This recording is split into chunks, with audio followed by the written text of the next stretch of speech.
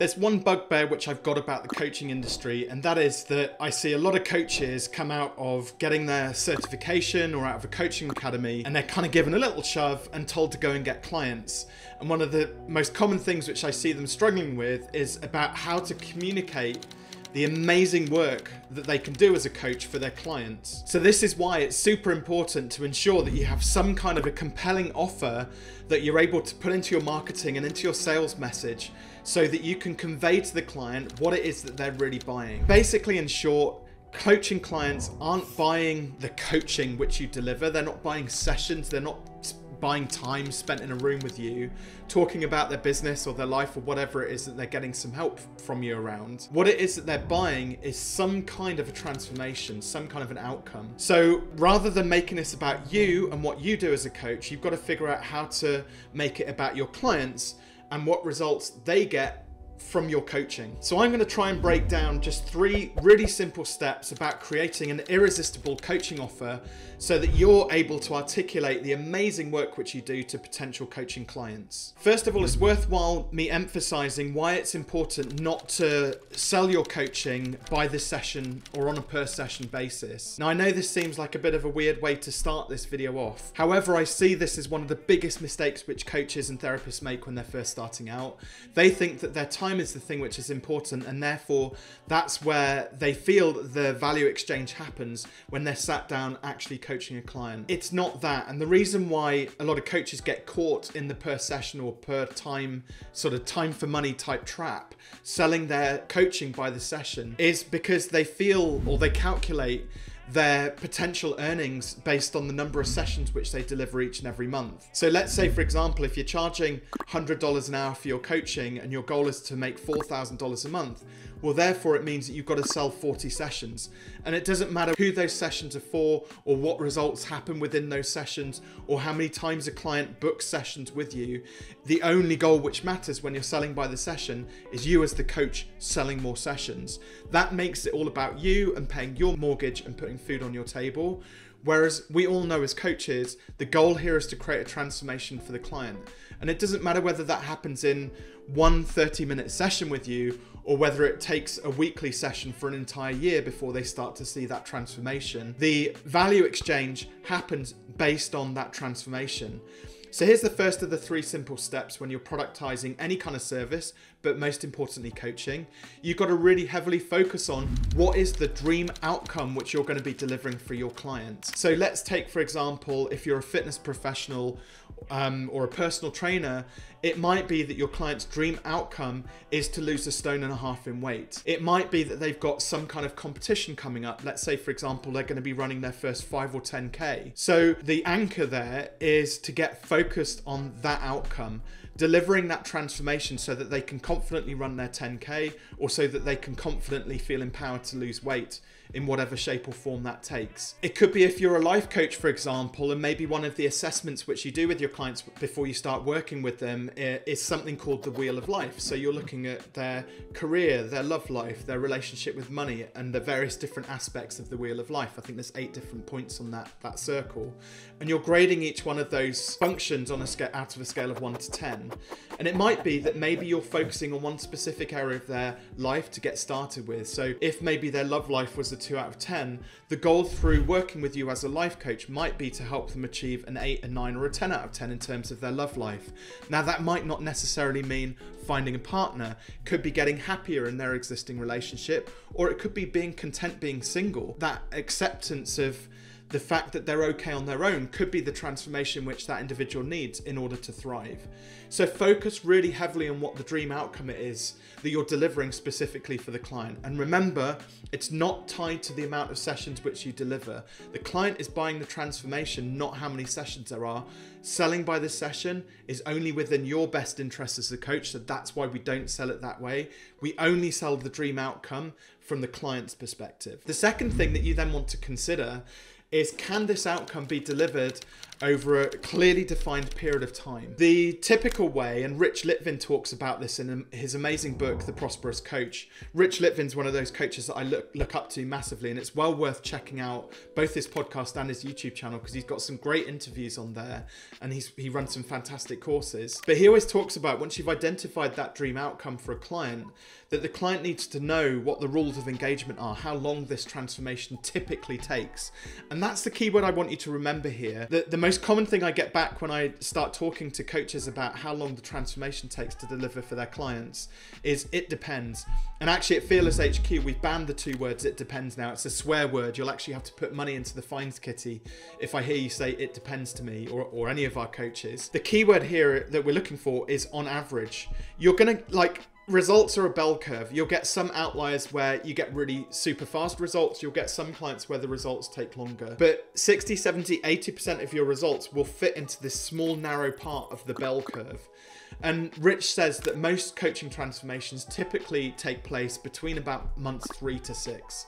So you want to think about creating maybe a 12-week transformational coaching program up to a 6-month coaching program. The other thing which he says as well is that if you're coaching too intensely with a client, that can also be quite detrimental to the client's progress.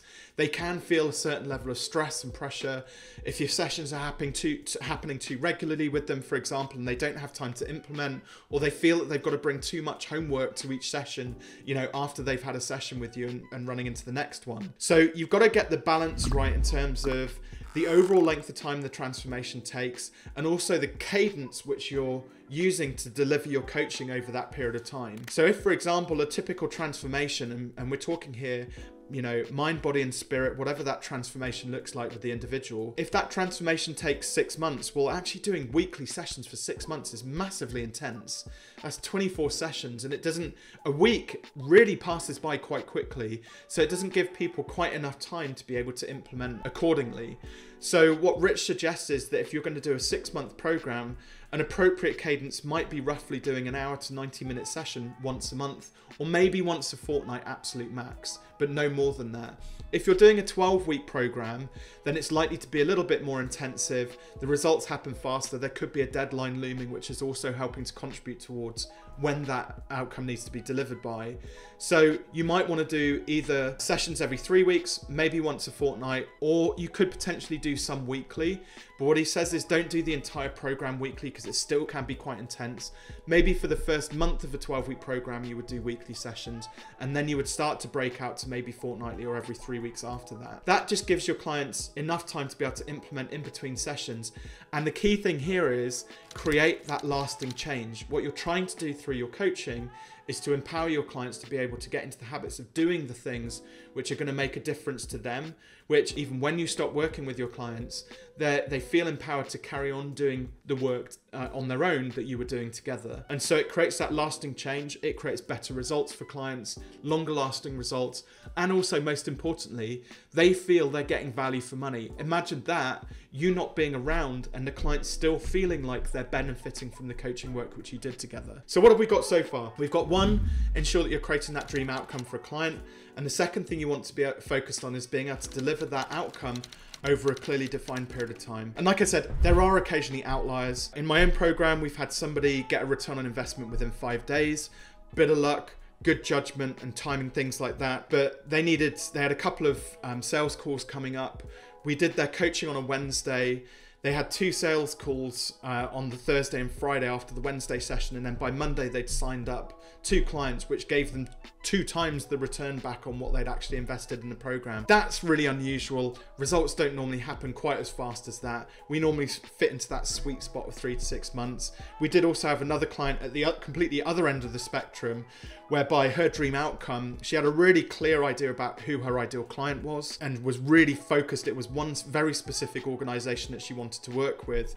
In the end, it took her 12 months in order to be able to get that client on board. She was super pleased, and the contract ended up being, I think it was about £180,000, so about $240,000 just for that one single contract.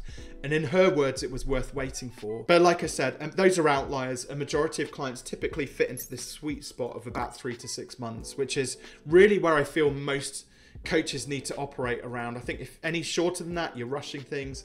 any longer than that, and you're probably serving your own sort of benefits there by getting this person locked into long-term sort of coaching plans. And there is a balance to be had, and you need to discover really what's going to work best for you in terms of those outcomes and the length of time. So the third thing that's really important when you're creating that sort of irresistible coaching offer is then the price. And this is where I think a lot of coaches tend to get unstuck. A lot of coaches, when they're setting their prices, base their prices based on their own internal value system and their own relationship to money, and perhaps how much they would spend on something. And the challenge with that, though, is that as a coach, you're making a decision on behalf of all of your client base at that point.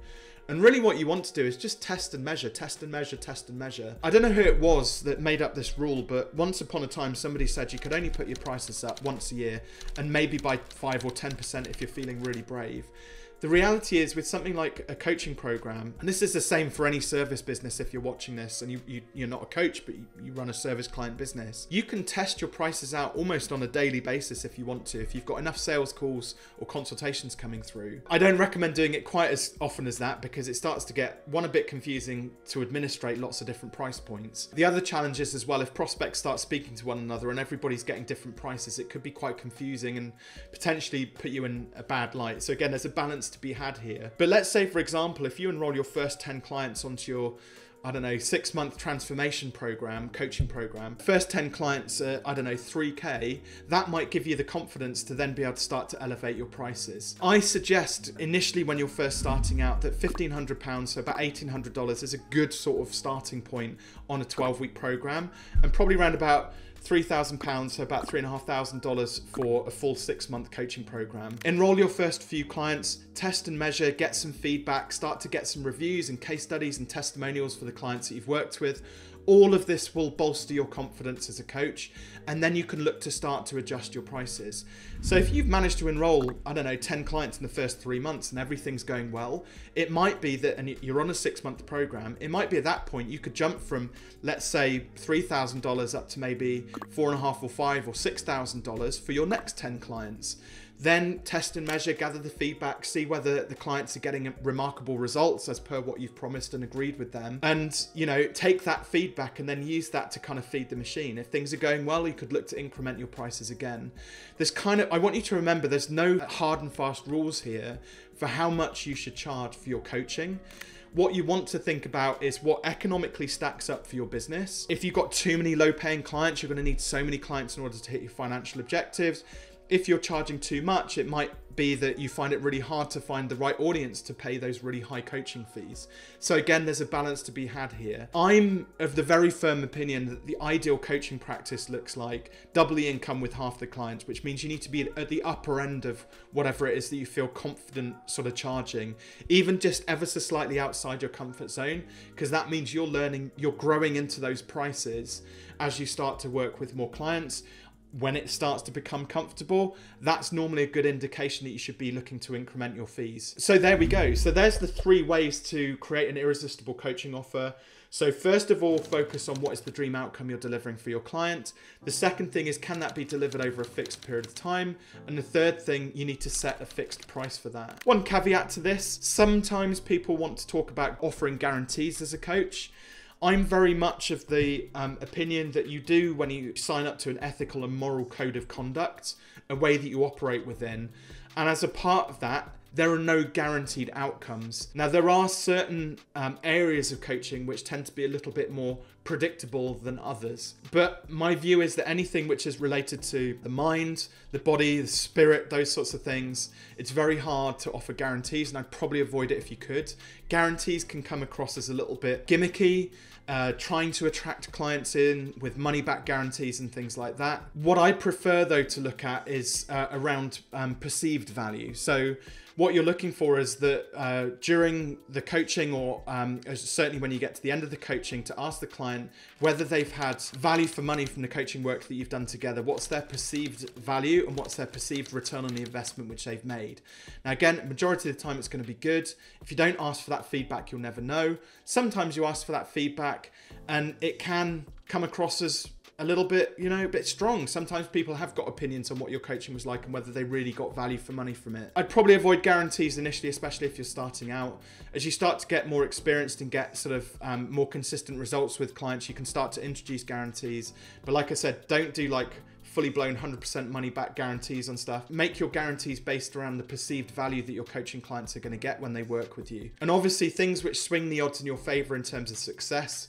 If you work with similar sorts of clients week in, week out, month in, month out, you're going to start to get more consistent results. If with those clients you're working on similar things, you don't stray too far outside your area of expertise, and training, again, you're going to find that your results will be much more predictable and much more consistent. If you start to broaden, you know, the type of client you work with and the sorts of things you're helping them with, and fluctuate in terms of timescales and stuff like that, you'll start to see that the results that you get will become very inconsistent, unpredictable, and you'll start to create some sort of more unhappy clients. And obviously what you want to do is avoid that. So long as you're focused on getting that dream outcome for the client, trust me, things will always be good. And then you should be able to take those three things and be able to articulate that through your marketing, through any emails that you're sending out to prospective clients, through any videos which you're doing. Most importantly, when you meet somebody and they say, oh, this sounds interesting, this coaching thing, so tell me what you do, you're able to easily articulate it.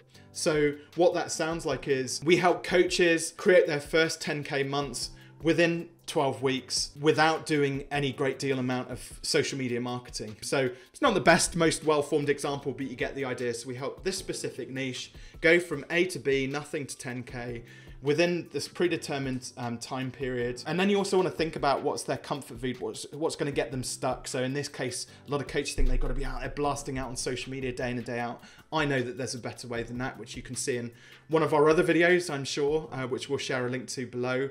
One particular way is partnerships. That's well worth checking out that video if you get a moment. And then obviously for a fixed fee. So if you're interested to know a little bit more about Fearless Business and what we get up to, we do offer a free coaching session. You're welcome to go and check out the link in the description below.